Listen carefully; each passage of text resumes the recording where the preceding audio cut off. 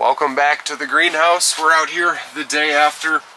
We set up all of our polytunnels, our little microclimates inside the greenhouse here, and we're going to be setting up our water heating system timer. So I wanted to share putting our timer on and just setting the timer up.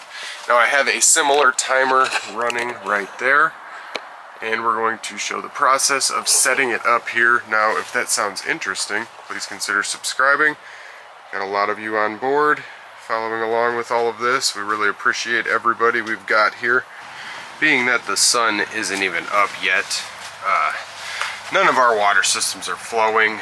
We didn't have enough energy to carry through the night, especially without a timer, so definitely want to build upon these systems to get better longevity here. Coming on down, I did start myself a fire. The sun isn't even up yet.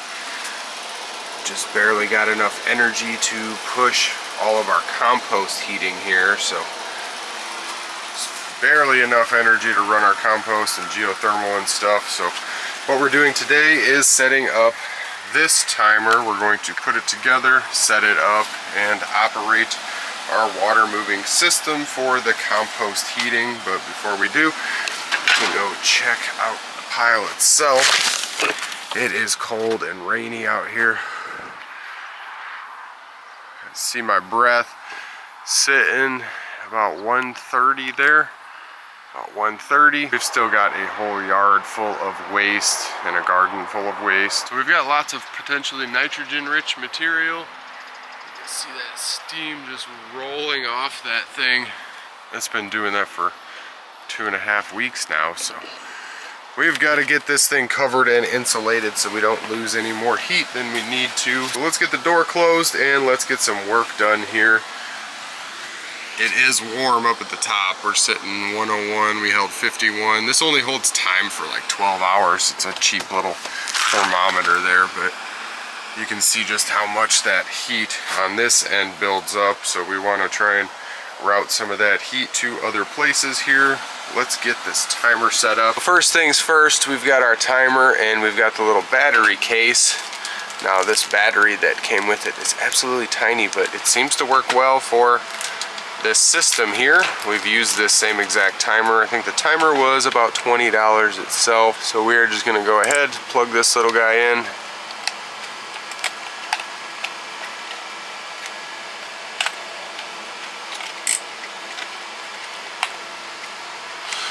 Alright, so I did plug it in. It didn't feel like it closed all the way.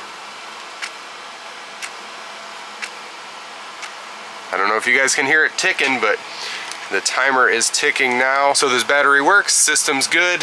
Now we've got to wire in all of our wires. I'm gonna mount this on the wall back here first, very simply.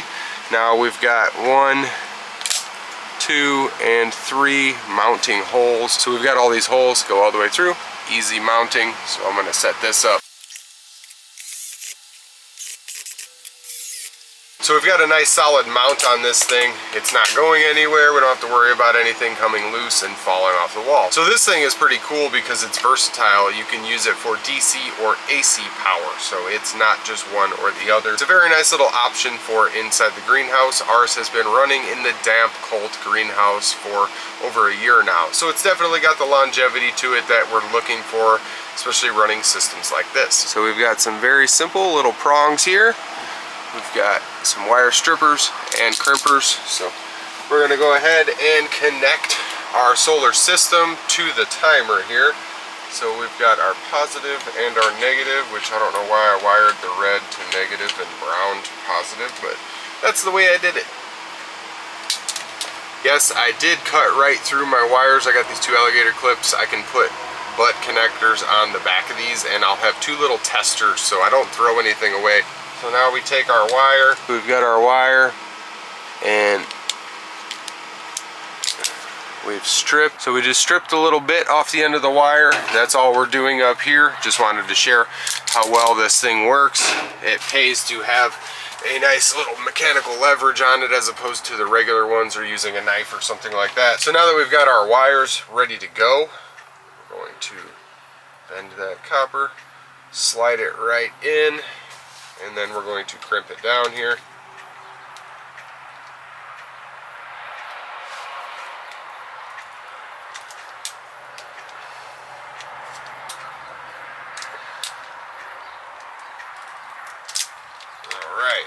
So now we've got our positive and our negative. We're going to go ahead and hook up our negative first. A little bit closer view. So we're going to be taking the negative, sliding it up under, and then we're going to tighten this carefully. We don't want to break it. So now we've got our positive line coming in, and we've got power on the system there. That's good to see. That means we did that right. So positive, negative coming in from up here at our solar controller up there. So we're just taking scrap pieces of wire and running it into this fitting here. So you can see that wire come right out. So once we've got it to this point, all we got to do is crimp it down and it's nice and sealed up. Same thing with the red positive wire. We're just going to slide that right in there till it comes out, get it situated, and then we're going to crimp it down. So now you can see that we kind of pinched that wire in there and it doesn't want to come out. So we've got S1, S2, power, negative, L2 is the negative, and L1 is going to be your power source. So we put the black cord and then the red cord. So all of these are connected. Go ahead and close that bad boy up. Got some power since the system's been off. All of our wires coming down, running into the timer and running back out here. We just got to connect it to the pump and then we are in business here.